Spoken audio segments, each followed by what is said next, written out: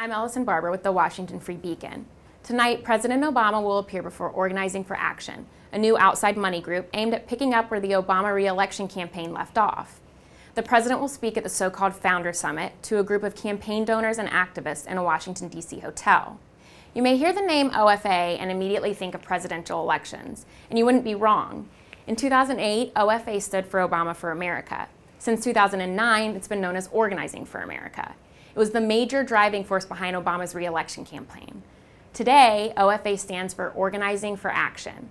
The new OFA is a 501c4, which allows it to accept unlimited donations, unlike the DNC. There's been a lot of discrepancy in terms of what role the new organization will play.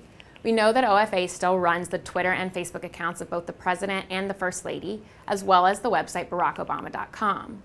OFA insists that they're nonpartisan and says that they're an issue advocacy group, not an electoral one, but not everyone agrees. A lot of people have expressed frustration at the group's existence, noting that it seems to be the very pay-to-play politics President Obama promised to disband. Contributors who donate or raise $500,000 are reportedly allowed to have quarterly meetings with the president, which has led critics to point out that this is essentially auctioning off access to the President of the United States. Tonight's donors paid $50,000 to attend the meeting.